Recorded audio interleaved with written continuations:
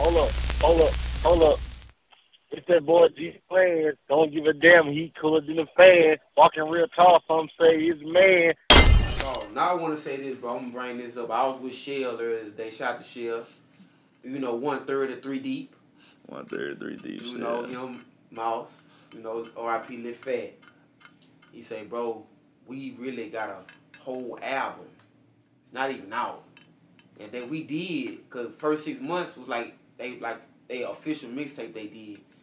I think he said it's called 365 Days. Yeah, 365, yeah. He say they got he say he know for sure over 18 records. Him, Fat Mouse did, but they won't put it out. He said he don't know why.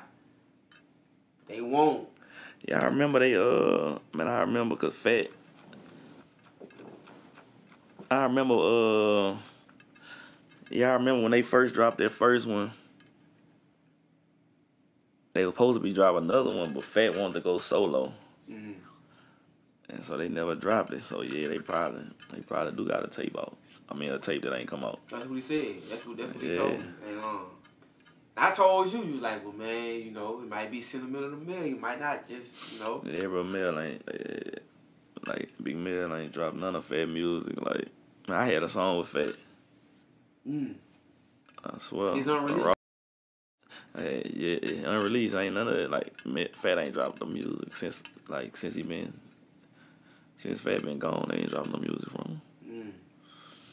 That boy got, man. I can't wait to hear. I don't know. I mean, shit might never come out. Hopefully these interviews, like, I feel like for Fat fans, give us a little 2-3 man, songs. They be on my head about Bleeder, bro. They be like, bro, I get to, man, bro. Man, Bleeder got about 4-5 songs on that tape. And, man, they be on my head about, like, man, when you dropping Bleeder music, when you like, man. He'll come on it, but see, when you say, all right, Bleeder been gone for like a year or so, whatever, a little time, but Fat it's been over 10 years, been over a decade, and we still asking for his music. It's crazy. You know? But hey, at the end of the day, that's up to them. You know, it's up to them. I ain't lying, I think it should, like, Mel neither. Like, I ain't lying, Mel. But I be talking to Mel, you need to drop some of that. Drop it. I hope. Another one. I was talking to G. He from New Orleans. He grew up with Soulja Slim. He from the Magnolia. Old nigga. He like almost 50. He like 47. Say, bro. I said, I heard on the documentary, Soulja Slim mama got a whole album. It's been over 20 years. She just won't put it out. He say, he kind of slipped up. Man, she got over an album. And he's like, oh, so he ain't say nothing. Like, so, have you heard some of it? He said, I can't say.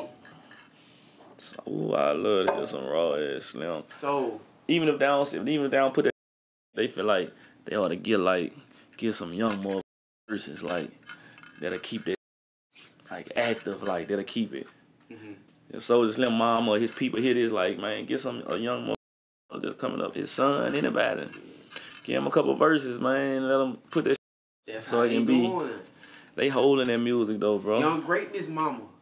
She got a whole album from him. She say she don't know. If she go put it out, she don't know. It be sentimental to so, that. To say all that, now when you talk about Fat Daddy, you talk about Soulja Slim mama, you talk about Young Greatness mama. I'm pretty sure it's other mamas who got, you know, Bleeder still got over 50-something songs, whatever. Right. Like for to be like, I understand, cause I see your mannerisms from you even talking about it. Like, it probably hit you a different way. So and this is a person that was close to you, but you talking about somebody else's children. So I understand. Right. Yeah, bro. Like, yeah, it's different, bro. Like Bleeder mama, she don't really be. She don't ever say something about one song.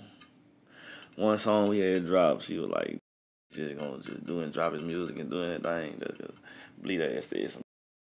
Bleeder had did somebody on the song, and his mama was involved in it or whatever. But yeah, that's sentimental, bro. But I feel like the people like See, people be looking at it like money, money, money, money, money, money, but it's bigger than money. Like, way bigger than money. Like, that's why I can go drop Bleeder albums and whatever. Like, man, be bigger than money, bro. That gonna be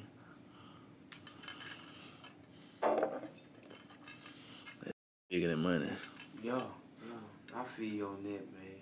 But other than that, bro, we've been sitting there talking or whatever. Just I want updating the people what's going on. What else going on that you can tell us before we get out of here? Yeah, man, we just working, bro. We working, bro. Like, Trench got a tape he working on right now. We having so many problems, bro. We having problems with Atlantic Records, bro. That's man. Cliche, to even talk about, but he working on something. Put part 2 of that mixtape out.